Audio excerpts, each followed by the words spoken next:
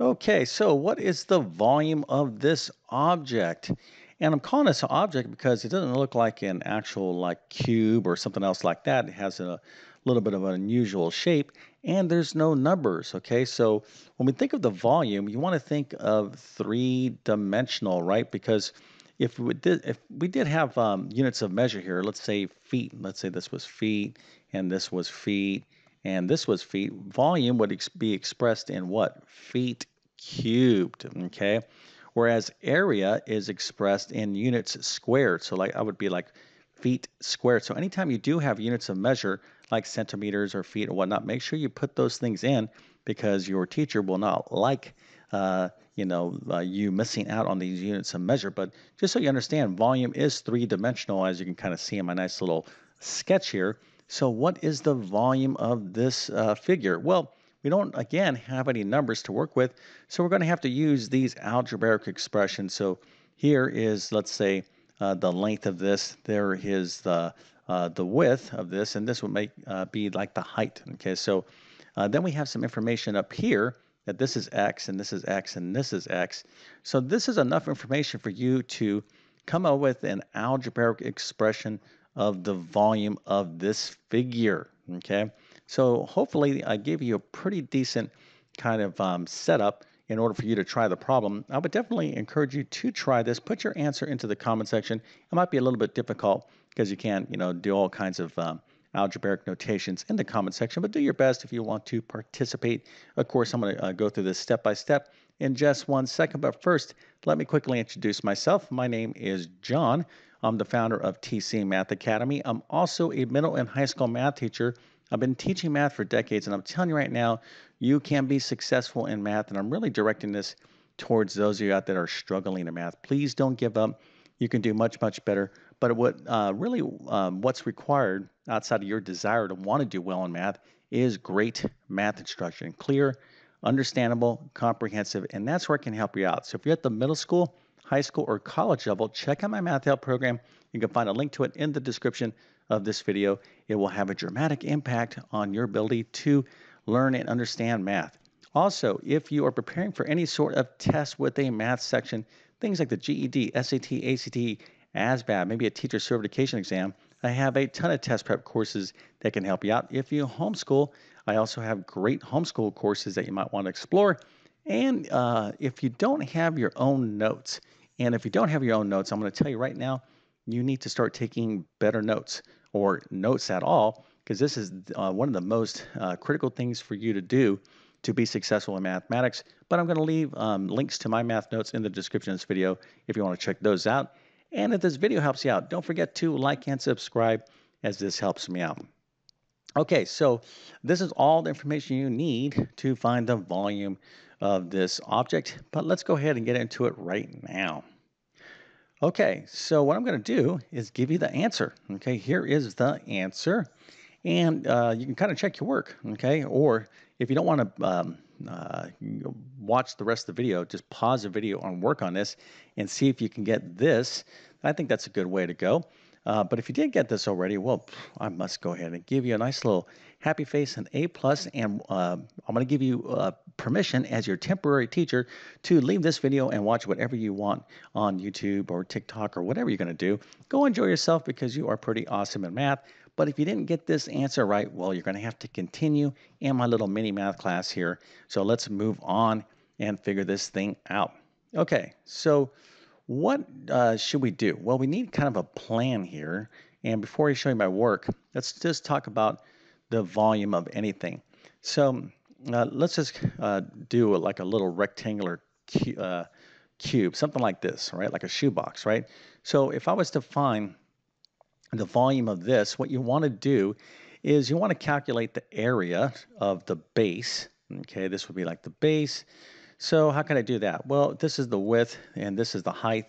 The area of the base would just be the height times the width. Okay, there's a lot of different ways you can express this by a formula, but I'm just kind of giving you kind of a general idea here. So you want to find the area of the base, and then we want to multiply that by the length, okay? So this is kind of just the big picture way of finding volume for anything, and that goes for like something like a cylinder as well. So here's a nice little cylinder.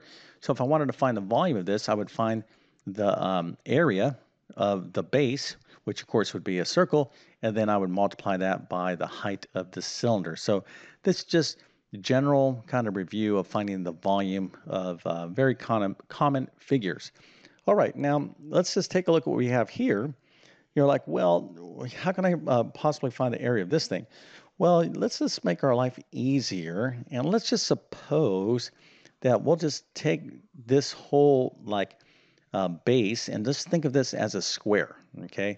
So if this was a square or a rectangle, to find the area of that, I would just take this and multiply it by that. That would give me the area of this whole thing. And then I can go ahead and multiply that by the length, this, and I would get really the volume, okay, of this big thing right here, okay? But here's the problem. That's not the volume of this object. I have to address this part, this little notch, right, that's going on here.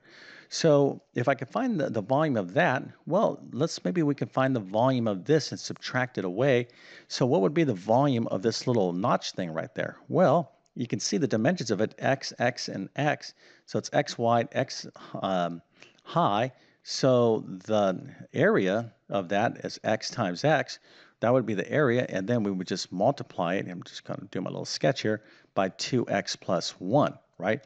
So this would be the volume of that little notch thing. If we can subtract that away from the volume of this big thing, well, then we would have the volume of this object, and that is going to be our game plan, okay? Now, if you think you understand this, you're like, oh, okay, that's how you do it. Well, let me go ahead and just show you a cleaner version of the problem. And again, here's the answer. Okay, so now I just gave you, the way to do this problem, but there's a little bit of a twist here. You have to be very careful with your algebra, right? So if you want to kind of play around with this to see if you can get this answer, go ahead and do so, but I'm going to get into the actual solution now. Okay, so one thing that you're going to want to always embrace in algebra, okay, when you're doing problems like this or any other type of problems, is your use of parentheses and brackets. Okay, I'm kind of cleaning up here my problem a bit here so we can kind of concentrate on the setup. So I'm not going to do any calculations yet. I'm just going to set this thing up as we discussed. So let's talk about how we would find the volume of just this big thing like this, right? This big object, and then we'll get the little notch thing here in a second.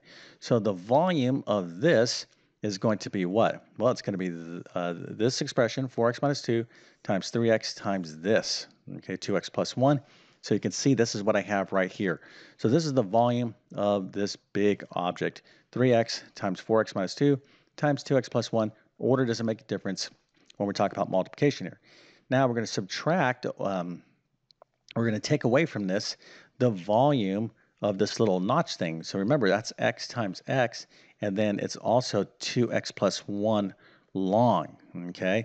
So x times x, of course, that would be x squared times 2x plus 1, but we have to subtract this, and I'm telling you right now, this is where a lot of students will get this incorrect.